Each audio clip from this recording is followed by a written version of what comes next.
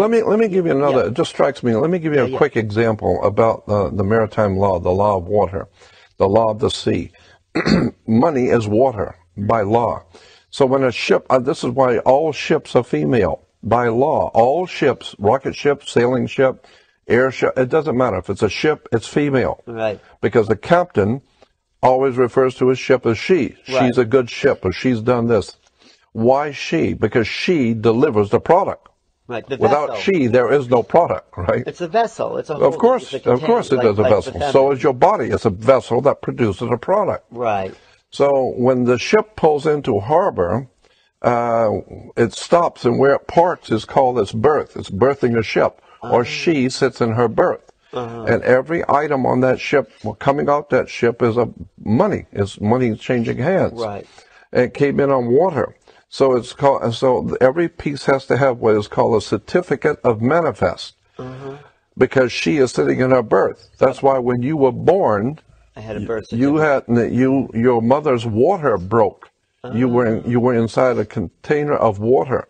Her water broke, and you came out, and therefore you have to have a birth certificate. Wow. And it's got to be signed by the dock, because that's where the ship is sitting. The dock is where the ship sits. It's funny. So once you begin to see how the words and terms are all based on maritime admiralty, the law of water, the cash flow, the liquid asset. But it's just in English, the dock, the water. Yeah, of course. But of course, it goes all the way back to the English or British domination of the seas. Oh. And so when the British began to dominate the seas, the Knights Templar Masonic Order of the Knights Templars, who have been in the middle of Asia, came back into Western Eastern Europe, brought all of these concepts, and it was developed into a commercial system of words and terms and symbols, which are used in courts and government and corporations.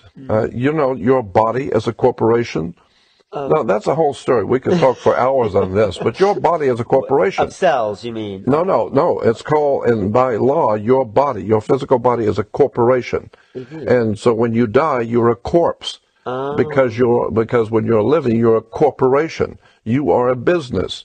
And hanging out with that person is bad business. Right. Or who I hang out with is none of your business. Right. Because your body is a business. Wow. And so you say, well, what you're doing with her or him is bad business. Right. But, of course, if you're getting married and she's very wealthy, you say she's of good stock. Right? Words and terms are based on maritime admiralty, the law of water. And so that's why when you go into a court, you have a fence and a gate. The people sit out here and the judge sits inside. The gate is called a floodgate. When you go through the canal, you have a floodgate. Right. So when you're sitting out here, you're in the law of the land. The judge has no control or no jurisdiction over the people sitting out here. No jurisdiction whatsoever. Right, because they're outside the gate. That's outside the gate. Right. That's on land. Right. But when you walk past that gate, now you're in hot water. And someone's going to have to bail you out. Bail, yeah. Okay. Bail. Did you write a book about all these men? No. I've just been studying it for 48 years. Wow. But it's fascinating because when you understand that the whole subject is so large, and it would take hours and I'd have to go back to square one and walk through all the words and terms that are used in law and courts and commerce. Yeah. For you to understand how pervasive this concept of water is on the earth. Wow. The law of water, maritime admiralty, it's an extraordinary story about how governments rule the world. And unless you understand this, you're never going to figure out what's going on. Look at it. When you walk into a courtroom and they call your name, you get up and you put your hand on the gate and you open the gate. The moment you put your hand on the gate, by international law, you of your own volition have opened yourself up to maritime admiralty law, because you were on the law of the land. As long as you don't touch that gate and go through it, you haven't opened the floodgate. Now, once you open the floodgate, there's a piece of wood on top of that gate, and it's called the bar, and you're not licensed to pass the bar. Right. So what you've done is you've opened the floodgate, but you weren't licensed to pass the bar. So what does that So mean? that means that you are dead. You are now dead. Once you touch that, you are dead. Because you're no longer in control of That's right. You are dead. Well, you're considered to be a dead man. That's why the attorney has to speak for you.